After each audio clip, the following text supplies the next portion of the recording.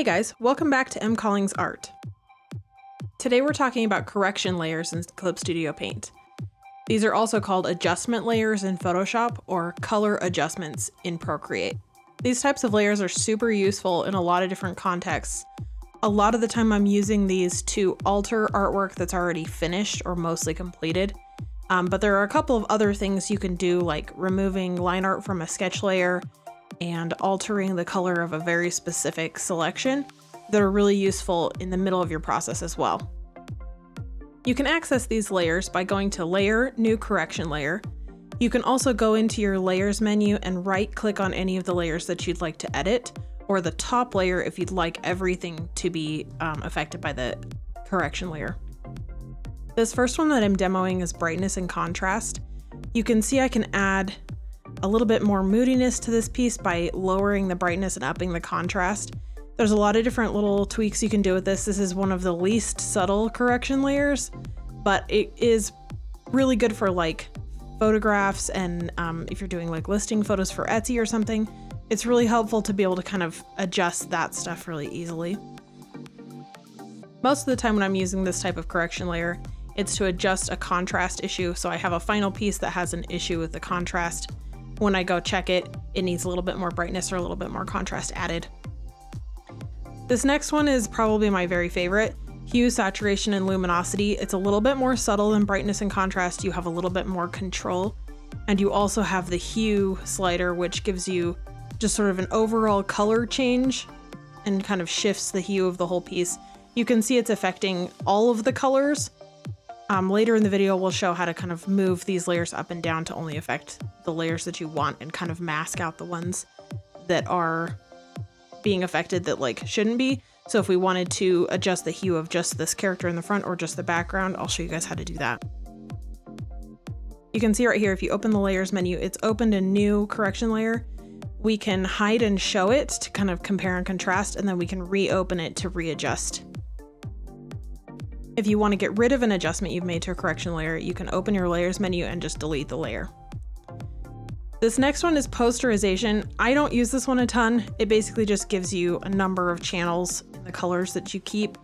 So it kind of does like a weird effect. This one is Reverse Gradient, which gives you basically a negative of your image. If you want to get rid of it, again, you just go into layers and delete it. I don't use that one a ton. This one is Level Correction. This is one of the more finicky and kind of subtle ones. You can sit and pick through different things on this forever. It's got RGB. You can kind of drop that down. You can change things on specific channels, but you can also kind of use the little histogram here to adjust really, really subtle changes in sort of brightness and contrast and sort of the levels of the piece. I'm not super used to using these. If you're a fan of Adobe Lightroom, this is something you would be pretty familiar with.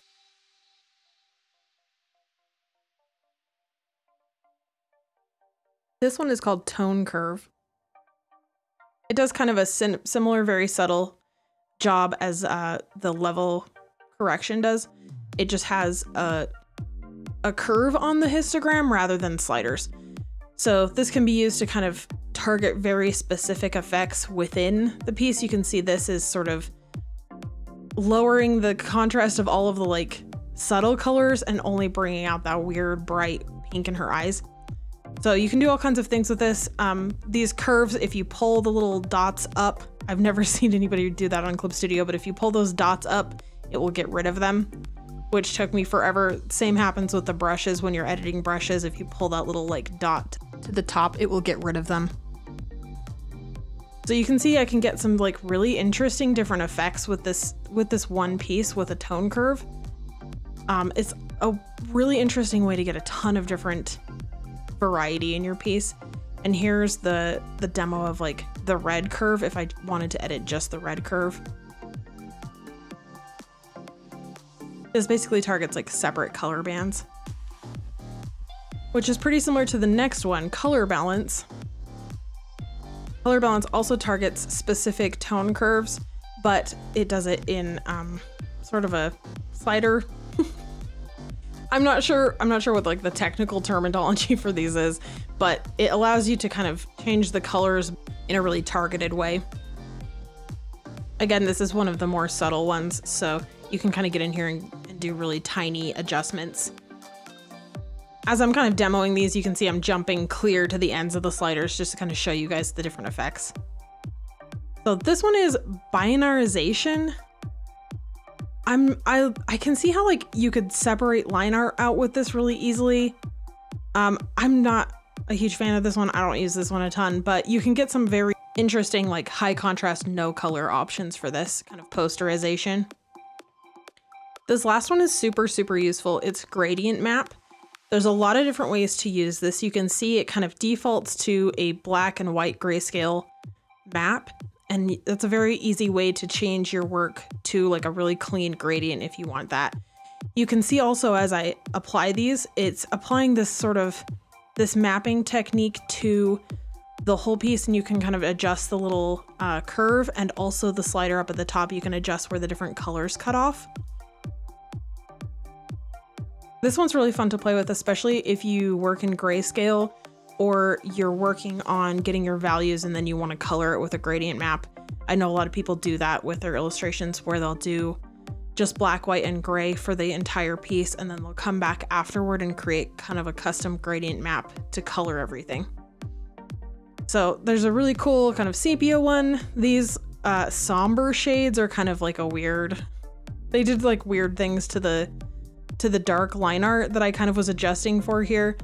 And I ended up with kind of an interesting kind of like pink scale, I guess, version of this piece, which is kind of cool.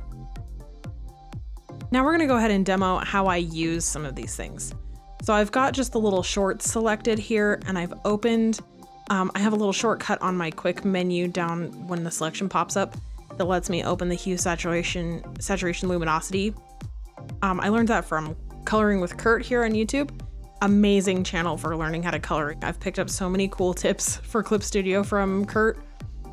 So you can see I'm adjusting the hue, the saturation, and the luminosity of just the shorts. This is on my flats layer. So there's a lot of cool things you can do with that to kind of adjust if one of your colors feels off to you. The same thing works for brightness and contrast. You can open that using the same layer menu, and then you can kind of adjust the brightness and contrast of just that selected area. Same with color balance. If you wanted to really subtly tweak the colors, you would use color balance instead of just the hue slider, because the hue slider can be a little heavy-handed sometimes. You can use those little arrows on the side to tick it up or down just one. So this is sort of what I would do if I was looking to adjust this piece after the fact if I wanted it to be a little bit brighter. You have to be kind of careful. You can see kind of up in the gradients in the sky that we're getting a little bit of banding. So anytime you take really subtle gradients like this airbrush tool that I used on this, and you put it through hue, saturation, luminosity, you might get some of that weird banding. So there's kind of the before and after if I wanted a darker sort of purpley like nighttime piece for this, or like a spooky kind of morning fog, I guess. Which is also kind of a cool look for this piece. I really liked this one. And then I did kind of like a too bright, weird kind of pastel-y. So you can see as I've adjusted this, the dark areas, like the blacks of my line art, are feeling really weird. So I'm gonna scroll down here and apply, like select this area. I don't think you really need to do this. I think you can just right click on the layer you want to edit if you're using a PC, or you can just do, like you can select layer and just do layer, new correction, hue, saturation, luminosity if you're using an iPad like I am. So now you can see if I jack the luminosity clear up, it's not affecting the line art anymore because this layer is under the line art. These correction layers only affect the things that are below them in the layer stack. So you can move them up and down the layer stack like I'm gonna do here and adjust what layers are affected. So I'm moving it kind of like above all my shadows and stuff, and that changes kind of the vibe of the piece, or I can put it back down towards my flats, which gives it like a different look and feel. But you can see now that like the line art is kind of isolated.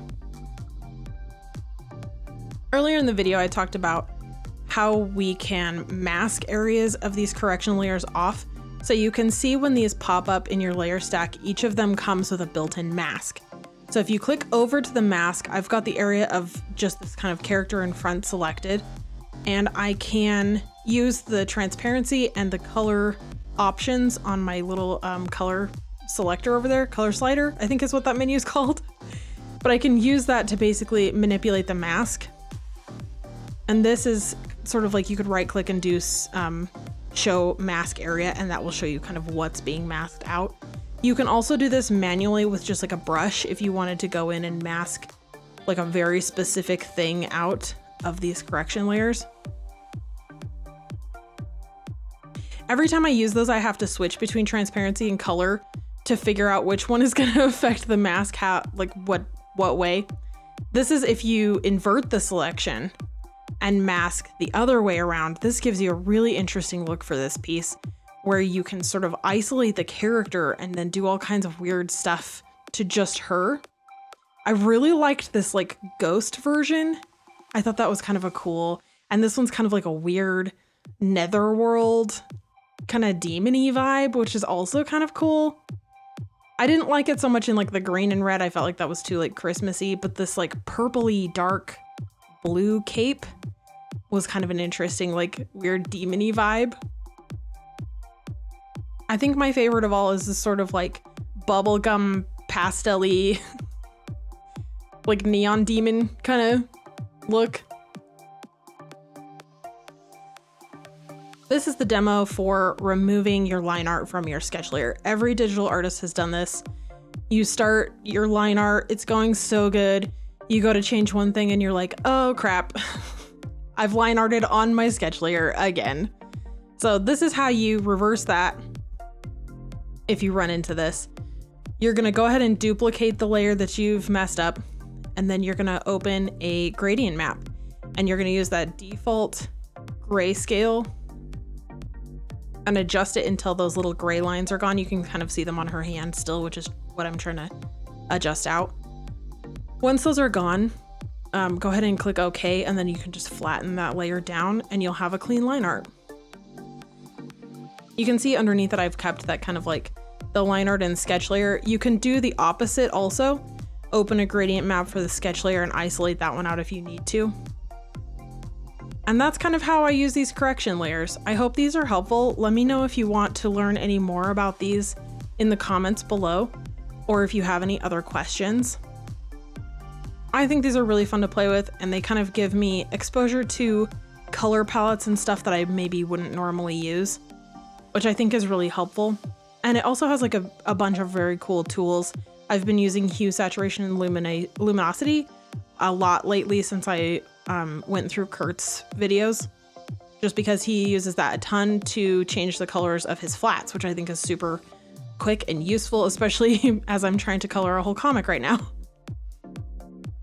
I'll go ahead and link a couple of my favorite videos of his in the comments below so you can see those. Thank you so much for watching and making it all the way to the very end.